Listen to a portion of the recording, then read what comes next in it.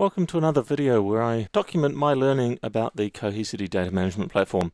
My name's Alistair Cook, and in this video I will be taking a look at using the Cohesity Data Management Platform to protect physical servers, like the one that you see in front of you right now. This is an Intel NUC with Windows Server 2019 installed in it, so it's a physical machine, not my usual virtual machines or my usual Mac. But it is my usual Cohesity cluster that's sitting here and is protecting a bunch of virtual machines and some shares and those kinds of things. First thing we want to do is, as always, take a look at the user guide. So I have here a copy of the user guide for the version of the Cohesity Data Management Platform that I'm using. And we particularly want to take a look in the protection section at protecting physical servers. There we go. And in here it talks about the two different kinds of protection that you can do, either volume level protection or file level protection. We'll install things so we can do both. There's some notes in here about silently installing the Windows agent as well as using that to protect Microsoft SQL. I did the silent install in my last video where I looked at using Ansible to set up the agent on some Linux machines as well as then registering them as sources and creating a protection policy and protection job to run with them. This time I'm going to be doing everything manually, and so I'll start by installing the Cohesity agent on my Windows server, and we do that by downloading it out of the actual console. So if I pop back into the console, and I go to Data Protection and Sources, there's a link here to download the Cohesity agent, and I will just download that Windows agent.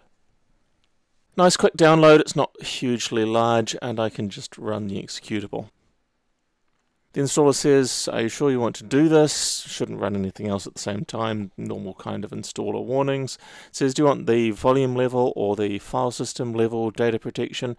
You know, I think I want file system level. I would like the ability to protect Microsoft SQL as well that's installed on this machine, should that ever occur. I'm going to run under the local system account, and we're just going to then go ahead and do this install.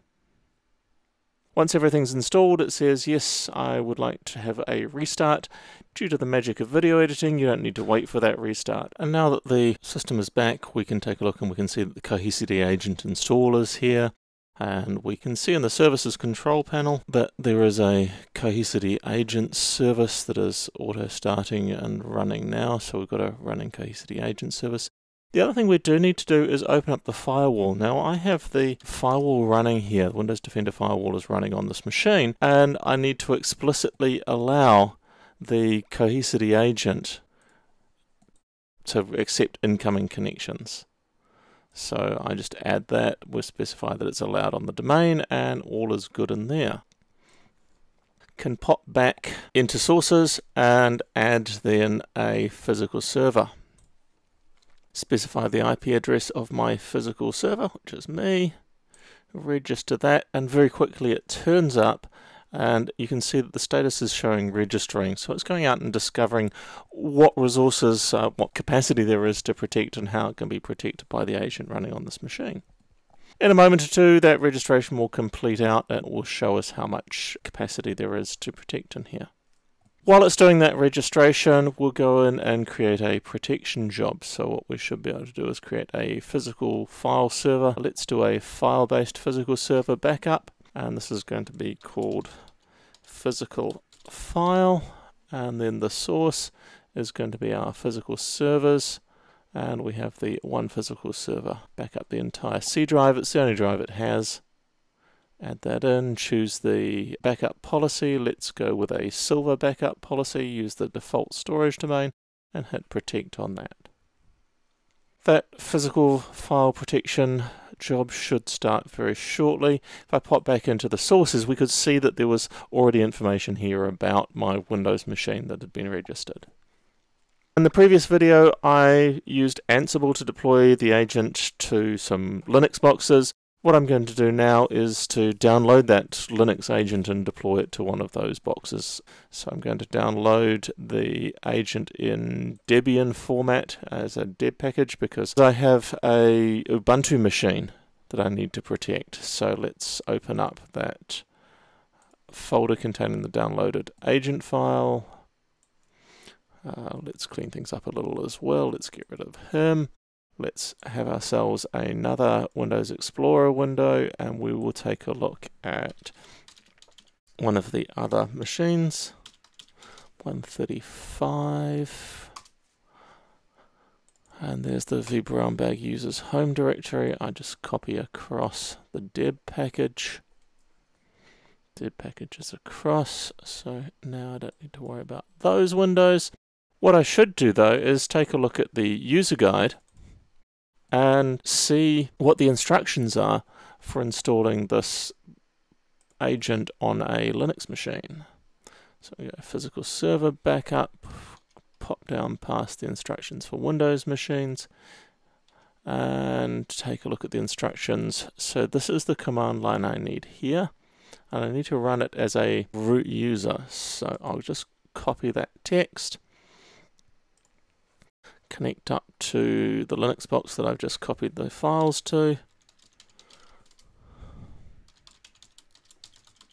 log on as my low privilege user, make sure that my agent is there,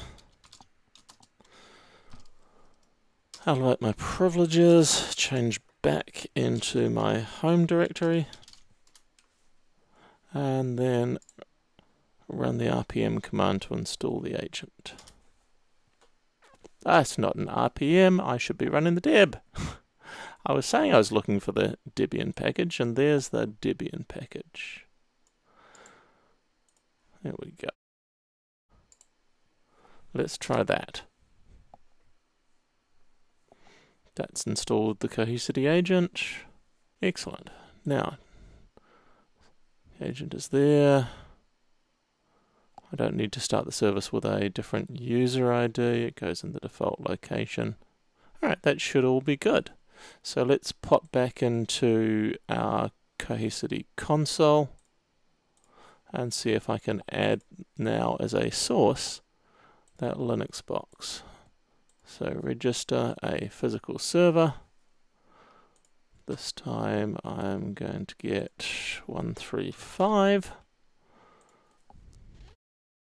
And there it is. We can see immediately that it's a Linux box. We can see that it's got some data on it, and we could add it to our protection job. Let's see how that protection job is going. It'll take a while to complete. It is the first protection job for this particular box, so it'll be doing a full scan and a full copy. So if we take a look at the actual job, take a look at this run of the job, and what we'll see in here is that it's analyzing 14,000 files. It's going to take a little while to complete this backup. Once again, magic of editing, you don't need to watch that. Well, now my initial backup has completed. It took just over an hour and a half to move 5.5 gigabytes of data out of an 11 gigabyte logical. How large is my actual file system on this machine that we just backed up?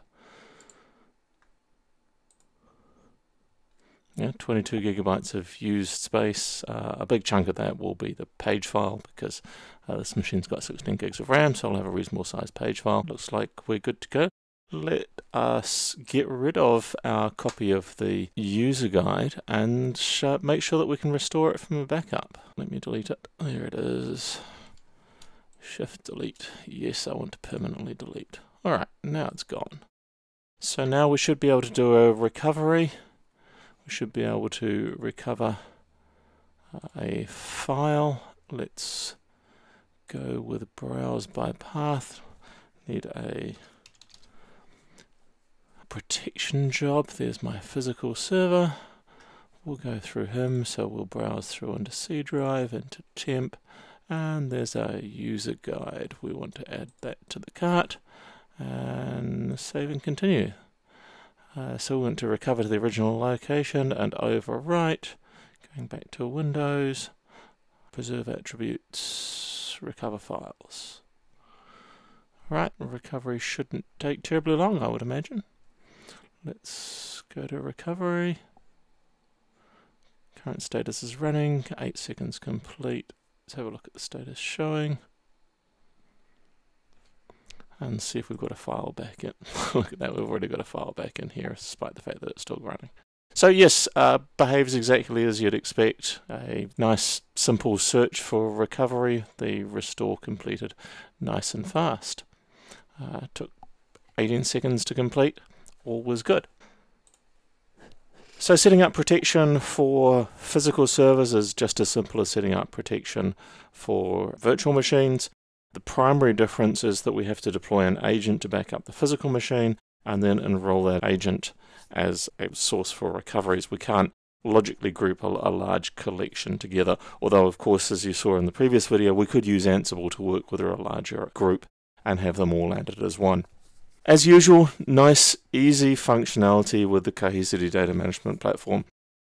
Let me know if there's a particular feature of the platform that you'd like me to illustrate a little further or dig a little deeper into.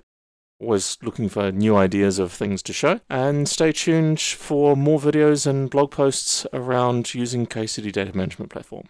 I'm Alistair Cook. Have a great day.